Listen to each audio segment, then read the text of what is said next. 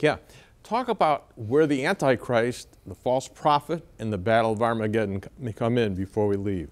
Well, at the beginning of the 7-year tribulation period, remember I told you in chapter 6, they're beginning the 3 sets of 7 judgments, the 7 sealed judgments in chapter 6. Chapter 6, verses 1 and 2, talks about a man on a white horse.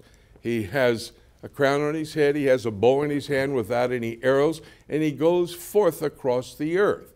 Now, many think that may be Jesus Christ because they know when he comes back to the earth, chapter 19, verse 11 and following, he gets on a white horse to come back. Verse 14, those of us who have just married Jesus Christ, had our 7-year celebration, will mount white horses coming back with him. And by the way, that is the time when Jesus gets the title King of Kings and Lord of Lords. When you look at verse 16 of chapter 19, on his vesture, on his thigh, King of Kings and Lord of Lords, God the Father is going to give him that.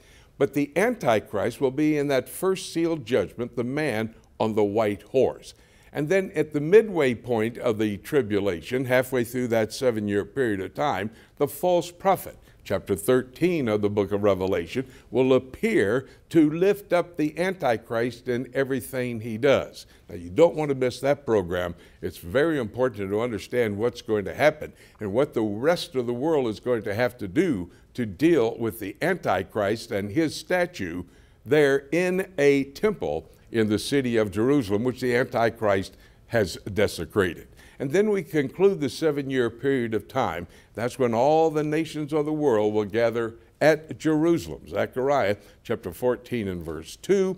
And at that point in time, I would say that's the beginning of the campaign. We use that word Battle of Armageddon. It's the campaign of Armageddon. And on a program in the future, we're going to explain all of that. So you have the Antichrist, you have the false prophet appearing at the midway point, you have the campaign of Armageddon just prior to the return of Jesus Christ.